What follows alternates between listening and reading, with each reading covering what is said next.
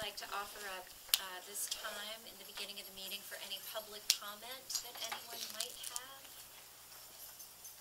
Do we have any members of the public who would like to make any comments? Okay, seeing none, we will move on to consider the adoption of the school board's 2011-2012 budget. Do I have a motion? Yes. I move to approve the 2011-2012 school budget in the amount of $21,124,690, which includes $452,524 in federal job bill funds. Do I have a second? Okay, discussion. Ken, would you like to give us an overview first, and then board members, to hear from board members if they have comments? Okay. The budget that the school committee is considering adopting tonight calls for a 2.2% increase in expenditures, which translates into a 1.9% increase in property taxes. For the median price home in Cape Elizabeth, that would mean a taxpayer would be paying approximately $85 more in property taxes due to the school budget. I want to make sure that it's just due to the school budget. I'm not sure what the municipal side is at this point in time. But the major drivers in this budget, increases and decreases, salaries and benefits are causing a $406,000 increase to the budget. That line is usually much higher. Conservative tentative agreement with our Teachers Association, so that line is a little bit lower than it would be in most years. In addition, we're reducing 1.5 positions due to declining enrollments at Conco, so that is another factor in why the salary line is lower this year than it will probably be in future years.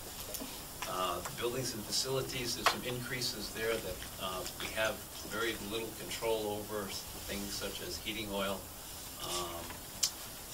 There's a slight increase in our property insurance. It's going up about $7,000, and there's a need to replace the boiler at the high school, and our payment on that will increase the building and facilities budget by $32,000. That line would be much higher if we did not receive the assistance from the town council, and we remain appreciative of that. So that allows us to keep the building and facilities line to about a $100,000 increase over what it was last year. Instructional support is up approximately $50,000 due to an out-of-district tuition, where actually we have that student this year and it caused the increase this year, but it was an anticipated increase. In athletics, there's an increase of $18,000. Most of that is due to an increase in the expenses of the trainer. We have been overexpending that line for the past 2 or 3 years. We've been trying to get by with a $12,000 or $13,000 yearly expenditure, and each year it's been costing us closer to $25,000. So the number in the budget is a more accurate portrayal of what we actually spend for athletic trainer. The other increases are transportation, and that's due to fuel. It's about a $15,000 increase in the price of fuel that we are projecting. So those are the major increases. Decreases, contingency fund is back down to where it has been at historical levels, about $70,000. We were able to beef that up last year because the state provided some unanticipated revenue near the end of the budget cycle. So that was up at like $300,000, but historically we've only carried about $70,000 in that line item. And as you've heard me mention before, I think when times get better, that number really needs to be increased, probably 2 or 3 times the size at least. You know, a $21 million budget to have a $70,000 contingency is asking anyone to be way too precise at this point of the year. I mean, you just had the discussion about you know, the high school boiler and the middle school hot water heater. Those things, they'll be different Greg's stories next year, but there will be probably some other Greg stories. But in any event, Happy stories. point is, it's a really skinny contingency gap. Debt service is down $34,000. The other accounts, and I want to express my appreciation for the members of the district leadership team in the development of this budget, because I asked them to, bring in spending levels that were the same as previous years, and they did that. In fact, they reduced most of their lines. So if you put everything else that makes up the school budget, it's down about $8,000. So we think it's a budget that reflects the current economic climate, and at the same time it maintains what is a pretty top-notch school system. Thank you, Ken. Discussion from board members. Any comments? David? I was still writing. I was kind of hoping somebody else would speak first. Anybody else? Okay. Having this been my first year as a school board member, and not having the most talented math ability all my life, I found that this budget process was extremely easy to follow, navigate, and I want to thank everybody for making that process so easy to navigate and follow. So thank you, and congratulations to everybody, because based on this process this year and last year, it seemed to have flowed a lot easier this year. So should I add? Keep going. I'm doing it off the top of my head anyway. So. Daniel? I think it's important for the town to understand how we arrived at this and how much more we did this year than previous years. And some of the key fundamental factors underlying this. And I was quite reluctant, quite frankly, at the outset of this to support what I think is an extremely low increase in the net to taxes, a 2.2% increase, 1.9 net to taxes, $85 per median price home, to me, is far below what this town could afford to increase. And I am concerned about the future given the vast uncertainties, which I'll talk about. But we did something that we haven't done in previous years. We were in a 3-year projection, and projections is another word for guesses, but I think we were fairly conservative in that. To come at our figure, what this assumes, in our 3-year projection, assumed that we are funding this year by basically withdrawing from our, quote, savings accounts, money we've managed to squirrel away for the last couple of years in both federal jobs bill money, as well as some excellent collection of Medicaid monies, reimbursement monies by our IS department that virtually, as far as I can tell, no other town comes close to doing as well as we do. And we managed to squirrel that away, and we're going to be spending that next year and the year after to try and keep the tax increase as small as possible. But everybody has to understand that when you draw down savings and your projections turn out to be too optimistic, it's going to make for a larger increase in the 3rd or 4th or 5th year if you're wrong. I happen to be comfortable, and it took me a while to get there, with the projections we've done and the assumptions we've made, but I think it's important for the town to understand some of the assumptions that we're basing it on, because if they prove to be wrong, the situation will greatly change. I'm very comfortable that our assumptions for next year are solid, which is why I will vote in favor of the budget for next year. Projecting 2 and 3 years out is very hard to do. For example, one of the major assumptions that we did, well, let me first say, one of the major reasons why I think our budget's coming in at such a low figure is, and we can't name the figures yet, but the teachers were extremely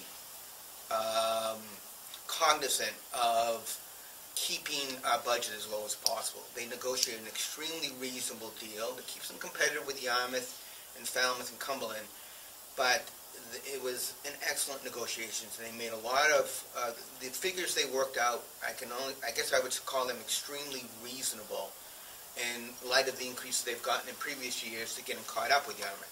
So I think the major driving factor was a very good deal with the teachers, if we finally sign it, but I think they deserve a lot of the credit here. And then second, we are drawing down on our savings, I call them that, over the next 2 years.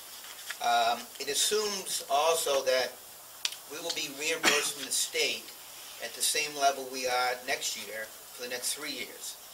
And that's an assumption that's open to debate, because the last 2 years we've actually got a bump up in our monies from the state of Maine, which is almost unheard of in the last 10 years for our school system. I personally do not believe that's going to continue. There's a lot of talk in Augusta about changing the EPS. For those who don't know what that is, that's basically the formula by which the state reimburses the town. They're going to change it. And that very, very well may happen. Right now, it works out to our benefit because it's based on property values, and our property values, regrettably, are not increasing as fast as percentage-wise as Northern Maine or some other towns. They're talking about changing it to focus more on income. And I can assure you on an income basis, our return from the state percentage-wise will go down dramatically. So we have to keep an eye on that. We're also plugging in numbers for Medicaid due to, again, some great collections by our IS department, but they are really tightening up Medicaid and the reimbursement rates for that. And the figure we're using is the figure we're going to get this year, but that may or may not hold. It's not a large enough figure that it makes me doubt next year at all, and was it a large enough figure that gives me significant concerns for our overall what we're doing next year. But